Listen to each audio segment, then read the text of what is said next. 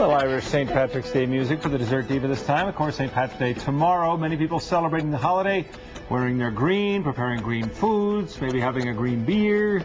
Today we're making chocolate mint Shamrock sugar cookies. Our dessert diva Danette Randall joins us live in the studio to show us how to make these desserts. Good to see you. Well, thanks, Tom. You sporting the green today? You know, I wore green. Was that nice? Very cool. With Tom, I mean, you already Tom Green. You don't have to wear green. Every day of the year, I got it going on. Every day of the year. Yeah. Every day. And apparently I'm Irish now. Did you know that? Really? Yeah. I'm Irish. By marriage? I guess, yeah. Does that make you Irish? So the green dessert list is probably a little limited. Well, no, not really. There's minty... just millions of things you can do, but, well, not a lot. So, you've chosen this one. I've chosen this one because what I've made is wonderful sugar cookies, but not did I make sugar cookies, I made chocolate sugar cookies, and you green them up with a beautiful frosting. So not only did I make something special, I made something special and a little bit different. Extra special. Look, I got you green M&Ms. I'll eat them right now. Tom green M&Ms. It's for Valentine's Day. Isn't that special? For Valentine's Day, which is coming up in 11 months. See, when I see you, Tom, I just think of Valentine's Day. Right. It's the first thing that pops to my head. The first thing that pops into my head, too, when I see me.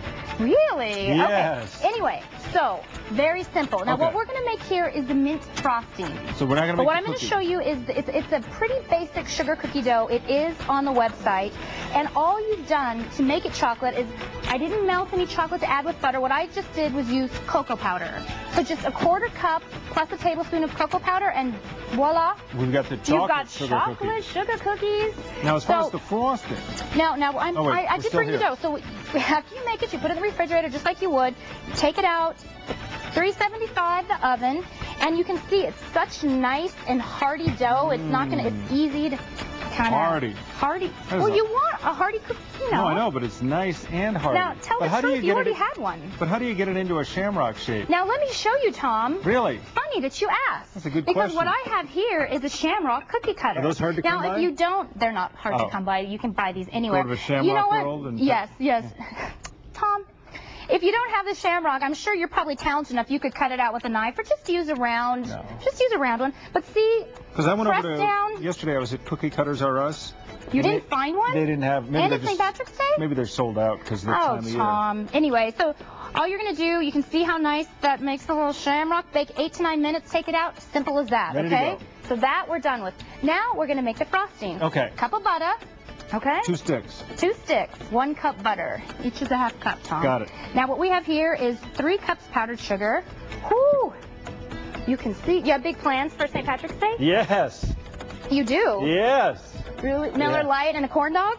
Not quite that expensive, but really good. I thought maybe.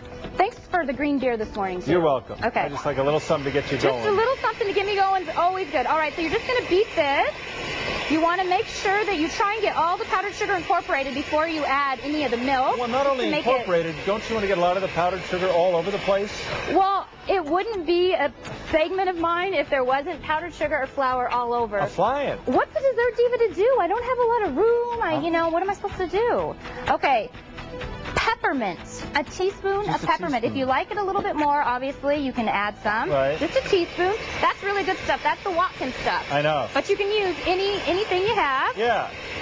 Okay, now you're going to use 1 to 3 tablespoons of heavy whipping cream. Now, the key with the frosting is you don't want to pour it all in because you never know with the powdered sugar. You want to do it just ever so. So we're going to do a little bit. Maybe in like 6. Now, do me a favor. Green food coloring. How much? So, just twist off or? Yeah. You're a genius. How much You're really a genius. Well, why don't you put a few in and we'll see. Put a little bit more milk. So what I've done is about 1.5 tablespoons of milk. Okay. Okay, go. Faster. All right, let's see how that. Now, do you want it super bright green? Me? Yeah. Because it is St. Patrick's Day and you are Tom Green. All right. What do you think about that? I think that's pretty good. Do you want a little more or no?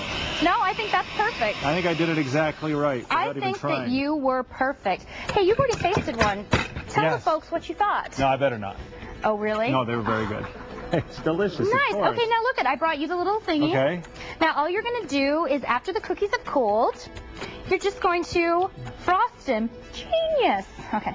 Now I personally like the frosting plowed on. So what you're going to do is kind of keep big. You need to frost it a lot because Angie wants extra.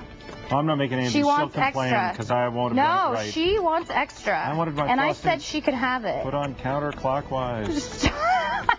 She wouldn't do that. She does every time. All right, so you can see, and as you kind of get it all around, sometimes you have to take your knife and go in the edges a little bit to make sure that you can see that it's a Shamrock. Right. And actually, Tom Green, yes, these cookies are so good even without the frosting. If somebody, you know, has an aversion to frosting and you want to make some without, just sprinkle a little bit of powdered sugar on it. Look how cute they are. They're Shamrocks. They're chocolate mint Shamrock sugar cookies. I'm sorry. That's St. Patrick's Day like nobody's business. I've never been so darn happy with anything I've ever made. That's beautiful. Ooh, that's better than mine. It's probably the best one ever.